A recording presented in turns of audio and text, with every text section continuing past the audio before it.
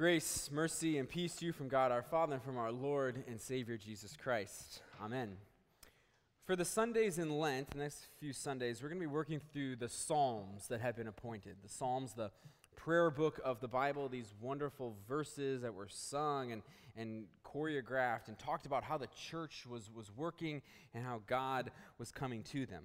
So today our psalm is Psalm 25, verses 1 through 10, which I will read now. And then afterwards, our choir will have an accompanist after the sermon. So Psalm 25. To you, O Lord, I lift up my soul. O my God, in you I trust. Let me not be put to shame. Let not my enemies exalt over me. Indeed, none who wait for you shall be put to shame. They shall be ashamed who are wantonly treacherous. Make me to know your ways, O Lord. Teach me your paths. Lead me in your truth and teach me, for you are the God of my salvation. For you I wait all the day long. Remember your mercy, O Lord, and your steadfast love, for they have been from of old. Remember not the sins of my youth or my transgressions. According to your steadfast love, remember me for the sake of your goodness, O Lord. Good and upright is the Lord. Therefore he instructs sinners in the way. He leads the humble in what is right and teaches the humble his way. All the paths of the Lord are steadfast love and faithfulness for those who keep his covenant and his testimonies. To be able to blush is a gift from God. The red cheeks of disgrace let us keep a balance in our lives, a compass of what is right and what is wrong. It holds you back, it holds me back. I shudder to think of what I might do if I knew there was no consequences, no punishment, no embarrassment, no hell, no divine eyes staring at me when I did whatever it was that I wanted to do. So to blush, to feel a shame, is a silent testimony that we are all accountable to the deeds that we do. Romans 2 speaks of this. It says, the requirements of the law are written on their hearts. Their consciences also bear witness, and their thoughts sometimes accusing them and at other times even defending them. This law is written on our hearts. We are to know it, to decide what to do, what is right and what is wrong. God has given us his law, his will for his creation and those that he has created. Too quickly we pass over this shame and we say that everything will be okay. We don't let people dwell in this sin or what God is speaking through them through this law written on their hearts or in their consciences. Sometimes we can use this for good. As a parent, you rely on this probably more than you even know. You want your child to know what is right and what is wrong. As a child, one time I remember I stole a cookie, a literal cookie from a literal cookie jar, and my mom caught me afterwards, right after I had done it. And so I think it was for a church bake sale or another kind of bake sale. She made a dozen cookies, and so she made me write on a new piece of paper, cross out 12, and I had to write 11 cookies, and I had to stand by the table the whole time and tell everybody that walked by that I ate one of the cookies. And so if they wanted to buy the cookies, they weren't going to get 12, but they were going to get 11. Shame works. It works. You remember it, right? I'll never forget that. It's a good time, I guess. The shame that we want, we're talking about shame in a lot of different ways. Ways in which it's used for good, ways in which it can be used for bad too. But in ways we want it to be good, ways we want people to remember what is right and what is wrong, even if it means embarrassing your son. But too often, we don't let people dwell in this shame or their discernments of their conscience or what is weighing on top of them. Our first parents were created without this shame. In Genesis 2, it says, and the man and his wife were both naked and were not ashamed. But after sinning against God, we know that they hid their nakedness and they were ashamed of their sin before God. Shame is a consequence of our sin. It has us tremble before the Almighty Maker. But there's another type of shame, the kind of shame in which our psalmist is speaking of today. He says, let me not be put to shame. Let not my enemies exalt over me. This is the shame of defeat when you lie on your back with the devil's foot planted firmly upon your neck. It is the shame of caving into your lust, to your pettiness, to your hatred, to the anger boiling inside of you. The shame that makes us look back on what has happened and our decisions, and we wonder what came over us and what took control. Who was that person that was yelling in traffic? Who was that person that snapped at their family? Who was that person? Couldn't have been me.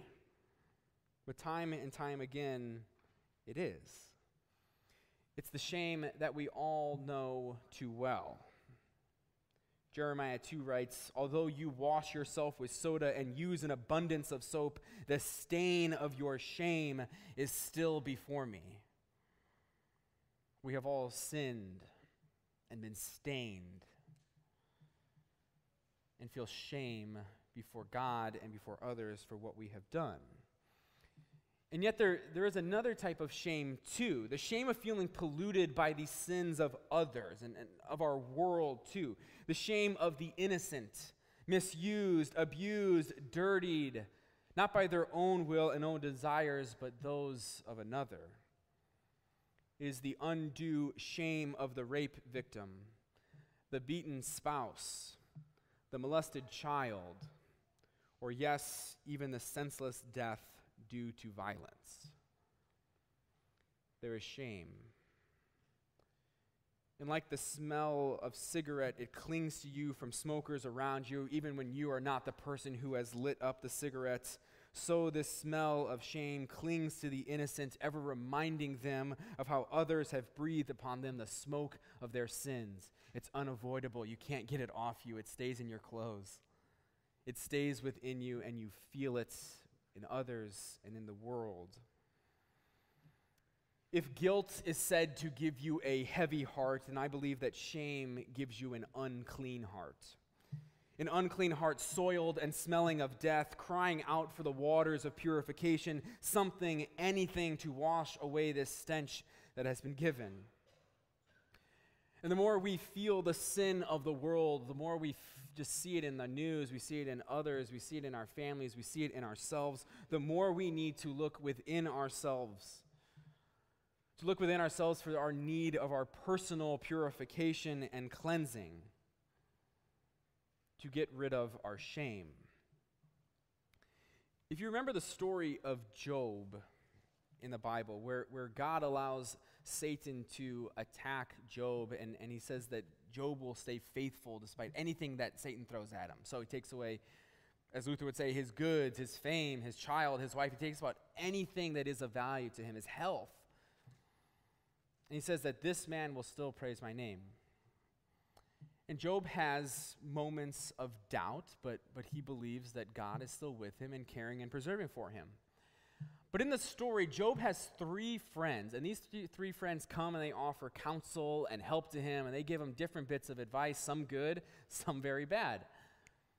And Zophar comes to Job, and he says this, "Yet if you devote your heart to him and stretch out your hands to him," talking about to God, "if you put away the sin that is in your hand and allow no evil to dwell in your tent, then you will lift up your face without shame. You will stand firm and without fear. You will surely forget your trouble, recalling it only as waters gone by." He goes on and talks more about what Job needs to do. To get rid of a shame, he is telling Job, you go do it. You act better. You put away your sin.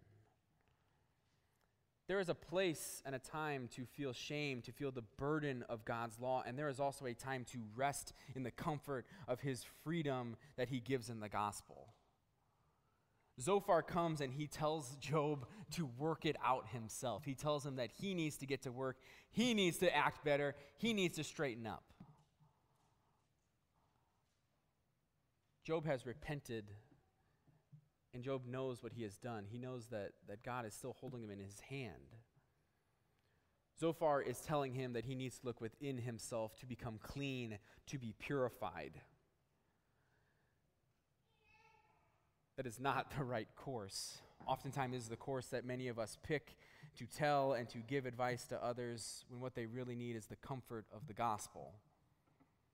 There is a time for law and there is a time for gospel.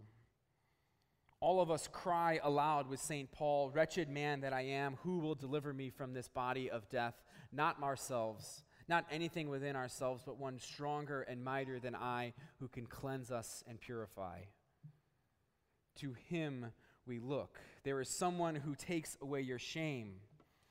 For he has made your shame his own, that he might give you in its place purity and wholeness. This someone, our Lord Jesus Christ, he yearns, he desires, he pursues us to cleanse you of the shame of your own sins and the shame you may feel from the sins of others. And because it is his fervent desire to do for what you cannot do for yourself, he gives you the gift of purity, cleanness, and beauty. This Jesus Christ, though pure and shameless in and of himself, allowed the sewer of your shame to be poured over his head.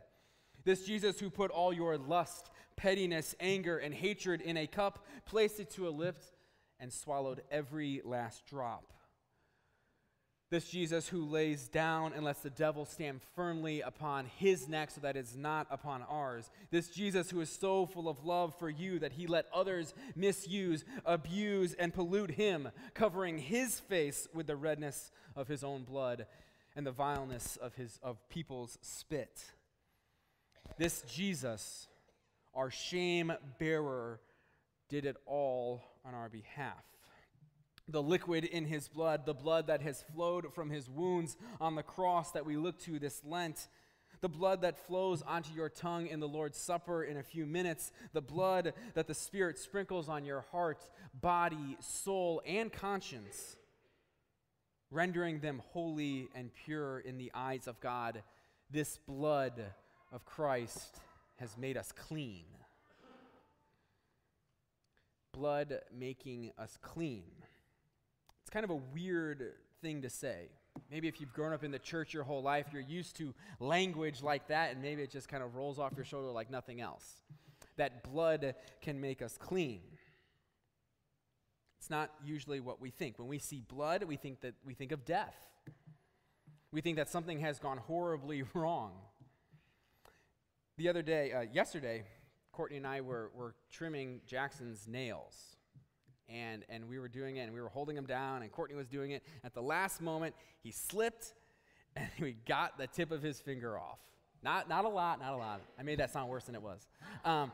It wasn't too bad, just a little tip. But there was blood. So as new parents, we started freaking out, and we didn't know what to do, so we were running water and we're doing it all, working it. But through this all, there was blood on everything. On our clothes, on his toys, on this. And throughout the day, he would keep playing with it, and he would bang in on something, and he would keep doing it, and it would reopen, and we would get blood again everywhere. And I learned yesterday firsthand, blood is really hard to clean, and it's not very fun. There's nothing cleansing about this blood in the way that we think about it. You got to take salt water or vinegar or something. You got to work to get this blood instead of this blood cleansing us. See, but it's only the blood of our almighty Savior that cleanses and forgives and makes us clean. Our blood can do no such thing, but the blood that has flown from the Savior washes over all of us and makes us clean. Not our blood, but his blood. Ephesians 2 says, "But now in Christ Jesus, you who were once far away have been brought near through the blood of Christ." By his blood we are brought near to God the Father.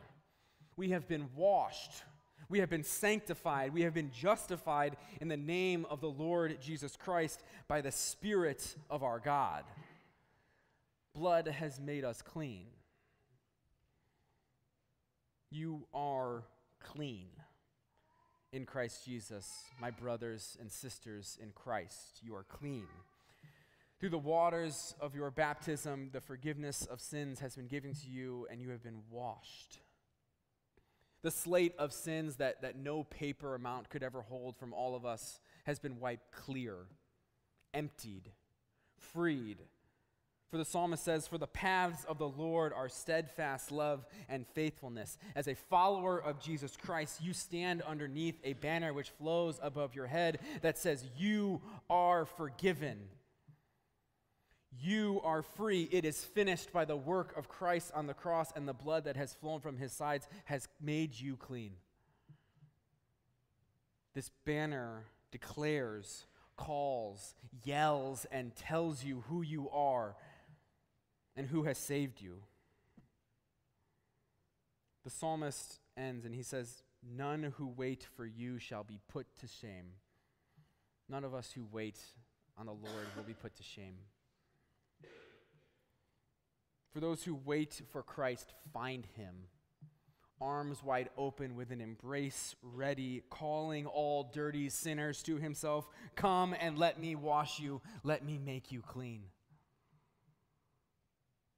Stand underneath the blood that has flown from my side, and let me give you what you really desire, a clean bill. Saying that your debt has been paid in full, you are now clean to serve and love others.